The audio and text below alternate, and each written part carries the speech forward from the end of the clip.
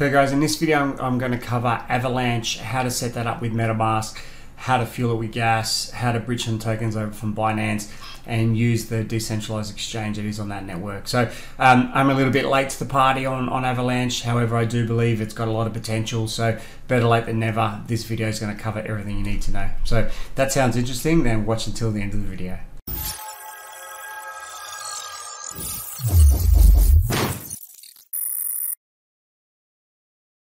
Hi, my name is Michael and I help new and experienced investors create profit and build wealth from cryptocurrency investing. So if that sounds like it might be of interest to you, then please like this video, subscribe to my channel and hit the bell notification to get any of my future videos. Okay, so let's jump into it. So as I am recording this, Avax is making all-time highs. I mean, it's pretty much just gone parabolic.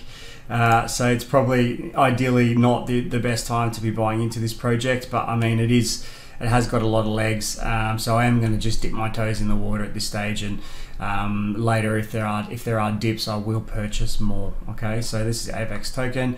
So you can buy it from a bunch of places here: Binance, Bitfinex, Huobi, KuCoin, etc. You do want to have an account on one of these exchanges because we will need to buy some of the Avax on an exchange and set it to our wallet so that we can fuel it with gas. So not quite at that stage yet, but just giving you a heads up on that. Now, one of the main platforms on Avalanche is Trader Joe. So this is the decentralized exchange. Think of it a bit like the Uniswap for Avax. So it's done pretty well with its token. And look, if Avax does well, this is going to do well. So this is definitely going to be a key platform that we use. And the reason why I'm starting with it now is because it just allows us to shortcut setting up the Avax network in MetaMask. So pretty much you just go to connect your wallet, you choose the actual wallet that you want to connect to and click next and connect. And it will actually add the Avalanche chain into here for you. So if you click swap to Avalanche chain, if you haven't already added it, it will actually add everything you need in there for you, and you just click approve and switch, and it'll switch to the mainnet C chain. There are different chains on the Avalanche network at this stage, like when you're buying tokens and all the rest of it, that is going to be on the C chain. That's going to be the one that you use the majority of time, so just keep that in mind as you go forward using the network.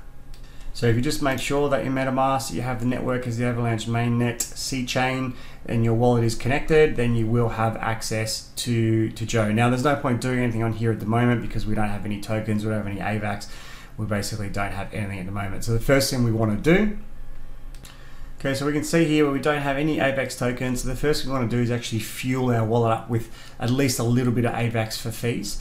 So look, the easiest way to do that is just to buy Avax from one of the exchanges that are selling it. And there's a whole bunch: Binance, KuCoin, Bitfinex. It's pretty popular now. So I've just picked up just a little bit. I've only got about $78 worth of USD here because I'm actually going to bridge a whole bunch of BNB from the Binance Smart Chain as a second part to this video. If you are going to be bridging from Binance Smart Chain, then you do want to buy more Avax. You want to buy as much Avax that you want to actually use on the Avax network within your wallet. Okay, so in this case, I'm only buying a little bit to use it for fees, and I'm going to switch. I'm going to buy more of it when I move the BNB over a little bit later. So we're going to go ahead and withdraw, and basically I'm going to put in my wallet address here. We're going to select the network. So the network will actually automatically calculate for you, and you'll see that it does choose the Avax C chain, okay, which is where you'll be storing all of your tokens. And basically we'll just go ahead and execute the withdrawal, and then those tokens will show up in our MetaMask wallet. So once that transaction comes through, we can now see that we have our 0.5612 of Avax. So we have fueled our wallet. Now the next thing I want to run you through is how to bridge tokens across from Binance Smart Chain. So there are a couple ways to do this. I have found a little bit of a neat little trick or a hack using a platform called ElkDex. So ElkDex does have cross-chain swaps. So basically we can use this to move from the Binance Smart Chain to the Avalanche chain. Okay, and so I'm going to run you through how to do that here now, and this will be the cheapest way to do it. It'll have the lowest fees out of the different ways that you can do that. So the first thing is you do want to make sure you are on the Binance Smart Chain to start with. So I'm going to move across to that now. Now the only way to move across using Elk is to actually buy Elk tokens. So what I'm going to do, I'm going to use my BNB, I'm going to buy ELK tokens, I'm going to move it from Binance to Avalanche, and then I'm going to sell that back to Avax. And that's how I'm going to achieve the bridging of my tokens across, okay? So the first thing we do is we choose our BNB. We then choose ELK as the where we want to change the tokens to. You don't want to use all of your BNB, you want to leave some in there for gas. So I'm just going to use, say, 3.3. We'll leave a little bit in that wallet for gas. We'll go ahead and we will swap, confirm that swap, approve that transaction. Now once that goes through, you can see that we have our 668 of ELK. So what you want to do is click ELK net up here, and we want to choose which chain that we actually want to send it to. Okay, so we're going to choose the Avalanche chain, and we're going to go ahead and move our ELK across. Now when you go to do that, you will need to approve the ELK transaction.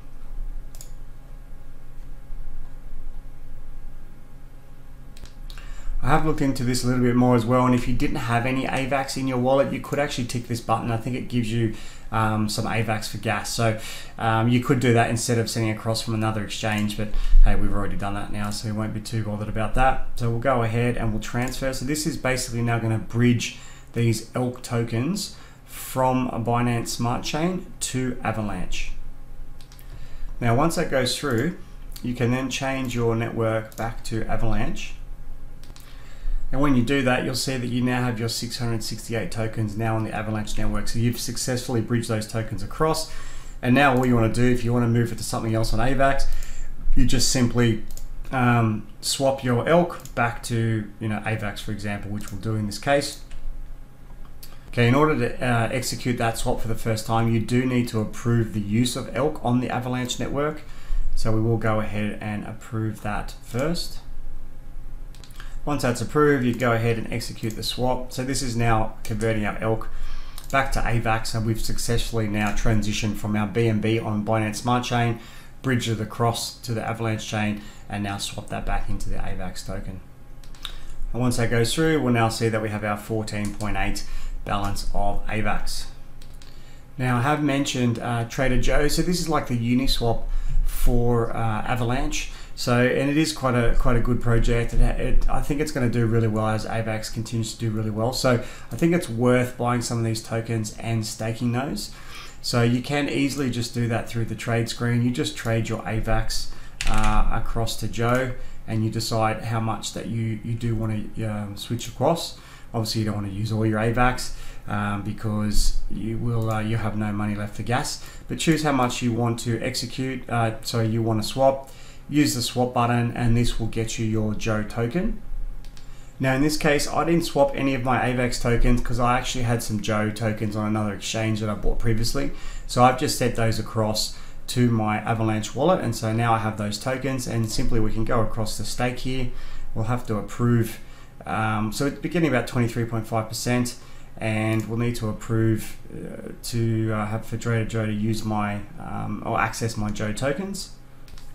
Once that goes through, you'll then be able to stake all of your Joe tokens like so. Click max and then stake, and approve that transaction as well. Now once that goes through, you'll see how much of Joe you have staked and how much of your XJoe balance that you have. Now the cool thing about XJoe is you can additionally farm that. So we can go to farm, and down here XJoe will get about 30% on that. Okay, so you could easily go and add that in there. You do need to manually harvest that though, and this is where I want to introduce you to another cool application called Auto Farm. Okay, so this is autofarm.network. Please make sure that you get that address right, because there is a scam one that has a different address, and this basically allows you to auto reinvest your reward, so you don't have to keep on harvesting those. Okay, and I have checked Avalanche, and it does look like they have XJoe, so I'm going to use it. I'm going to put my XJoe in here just so we get that that automatic reinvesting of those tokens. It's pretty easy. We'll firstly make sure that you have your wallet connected in Auto Farm, okay, which it'll ask you to do basically when you connect. We'll go to XJoe, and then it's already picking up my 206 tokens, which we saw back here, 206. And so simply we just click max and approve. Confirm that transaction. Once that's approved, we then go ahead and then deposit into this pool. And that's it, we're in. So we have our deposit amount, we had our APY down here, and there's a whole bunch of stats down here, but the main thing is you need to understand is it just compounds, automatically reinvest those rewards every 24 hours or so.